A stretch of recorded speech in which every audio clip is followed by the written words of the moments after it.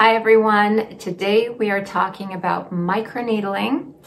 We're also going to discuss the newest device on the market, which is called Ellacor, and I'm going to be doing a giveaway at the end of the video to give back to you guys as a thank you for following me along my journey and also in celebration of Christmas.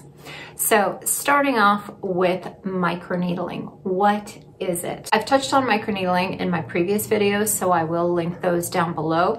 But essentially what microneedling is a pen device, either battery operated or on a cord, that has tiny, thin little needles that oscillate at around 7,000 to 9,000 RPM up and down.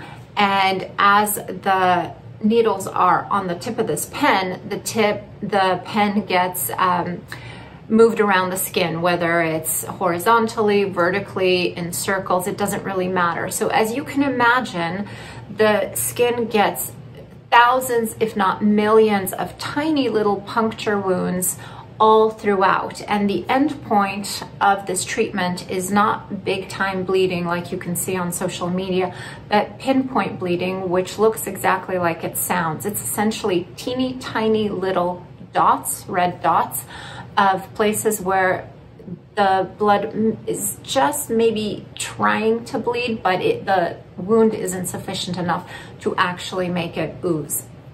So that is the end point. What is the purpose of this treatment? The success rates for this in treatment of acne scars is really, really significant.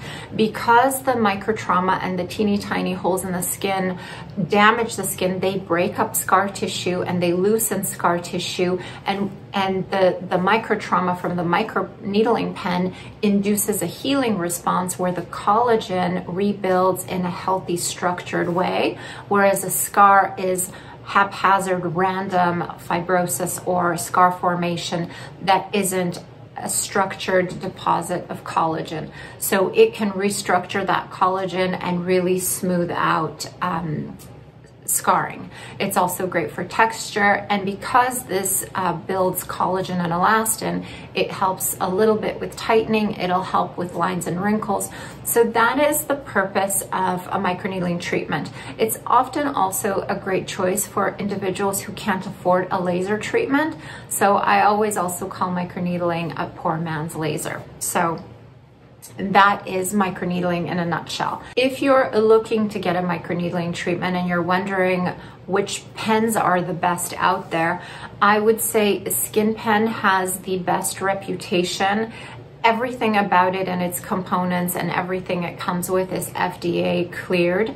It's also the most expensive, I think it's the most expensive device on the market. Another really, really great one, which was just bought by Skinpen, is called MicroPen. It used to be called the Evo Pen, and it looks like this. This is also a great pen, and the distinguishing feature of both of these is that they're not spring operated.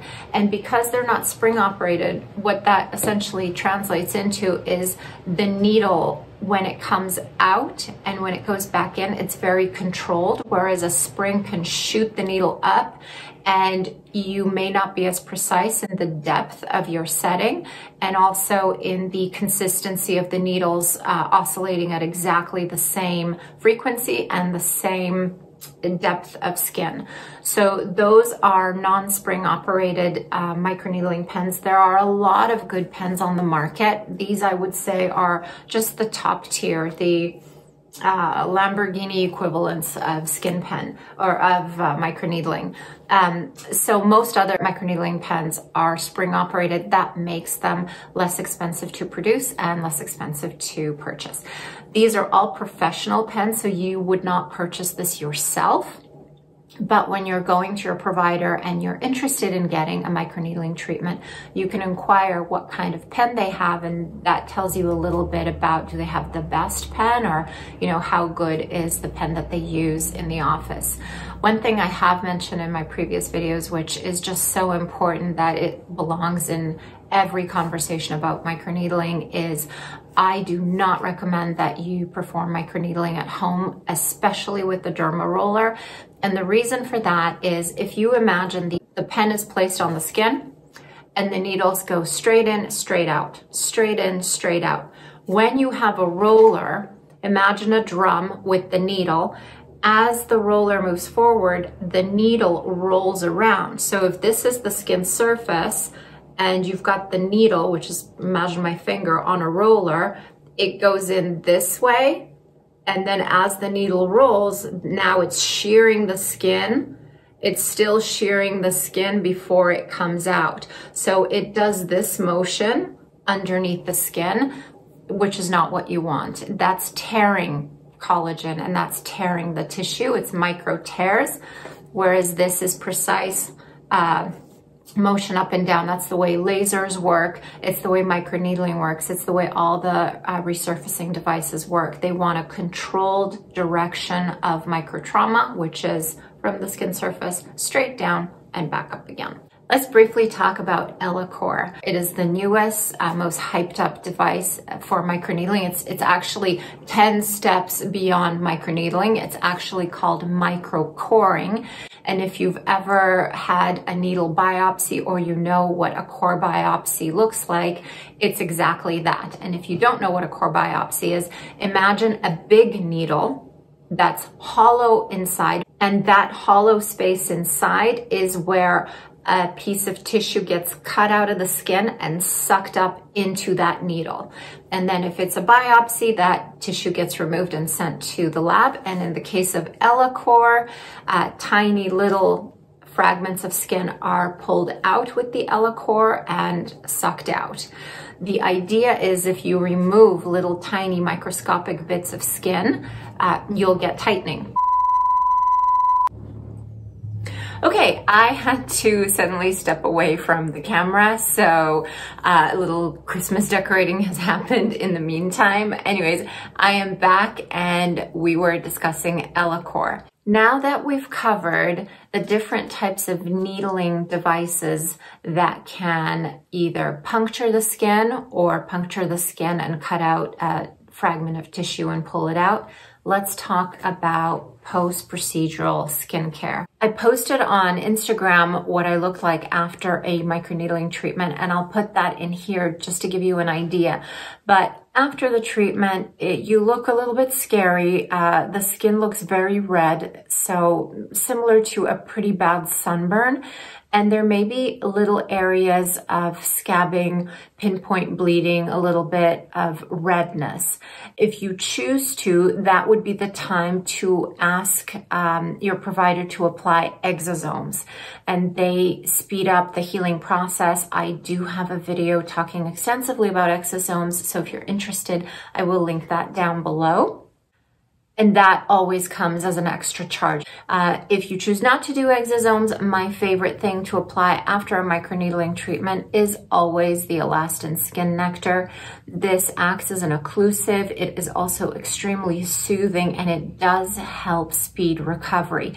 The recovery may not be quite as fast as it would be with exosomes, but it is significantly faster than if you use anything else, or if you use Vaseline, for example. So this really, the peptide complex in here is designed to heal injured skin, and it really does make a difference.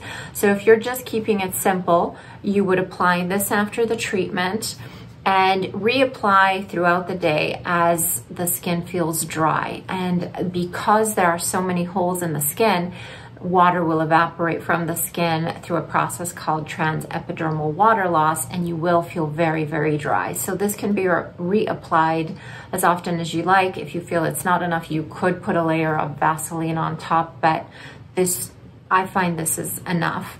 In terms of cleansers, you want to use a pH neutral gentle cleanser. So from Zio, my favorites would be the hydrating cleanser and the gentle cleanser. From Skin Better Science, the cleansing gel is a gentle cleanser. You would not want to use the oxygen infusion wash because that has alpha hydroxy acids and beta hydroxy acids in it. So this would be the skincare, that would be the cleanser. In terms of sunscreen, I do change up the sunscreen right after microneedling, and the reason for that is you don't want to be pulling and tugging on this freshly wounded skin. So I opt for sunscreens that are very slick and slippery and easy to apply, or that I can pat on. So one of my favorite choices would be the Elastin Silk Shield, and this also has the peptides that help healing, just like the nectar. So this is a great choice for sunscreen. And another one that I like is the Skin Better Science Compact, because you can use the compact and it's just gentle pressure and you're not pulling and pushing and tugging. You would just pat that on. So that's a good one. I would avoid my favorite lotion, because these are sticky lotions and there's just a little bit too much friction, I feel, with these, and also with the stick that I've always used. The Color Science sun shields, the face shields, they're good because they're very fluidy, they're very liquidy and easy to distribute. So I think these are great. And that's about it for sunscreen. This skincare routine I would continue using until the skin feels like it's healing. And you know, when it's less sensitive, it's less red.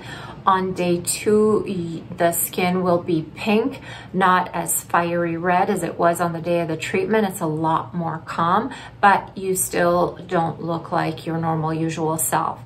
And then day 3, day 4, the skin returns more to its normal color, and you start to notice that the surface of the skin feels a little textured. It feels a little sandpaper-like.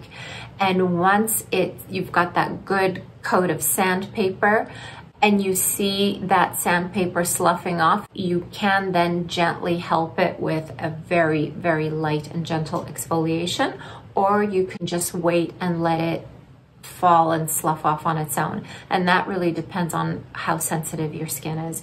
And I would recommend using all of the same products until your skin is healed, which takes about a week to completely heal, and then you can return and resume your usual skincare routine, including actives. So just to quickly show you my skin on the 3rd day after the treatment, it essentially did return back to normal, and today is day 5 after my treatment, and I actually purposefully did not put sunscreen on right now, and so you can see what my skin looks like, hopefully, without foundation, without sunscreen. I just wanted to show you guys. So that is the walkthrough of a microneedling treatment. So if it's something you've been thinking about doing, or you've been wondering exactly what it's about and whether it's for you, I hope you found some answers in this video. And now let's move on to something more exciting, which is the giveaway. So as a thank you, because I appreciate you guys so much for following me on my journey, for subscribing and becoming part of this little skin and nerd community, I want to give back, and I do one-on-one consultations, virtual consultations, for all kinds of purposes. One is to help people design their own skincare routine that is specifically tailored towards their skin needs, or just general conversations for individuals who are thinking of going into get an in-office treatment, but they're not sure what treatment to get or which laser device is better than another or more suitable to their needs. And so I will tell you about all the treatments out there and which ones I think are most effective or maybe best for you. So it's a one-on-one half-hour call, and I'm giving one of you guys a call with me, and you can use it yourself or you can gift it to someone else if you think this would be a good Christmas gift for a loved one.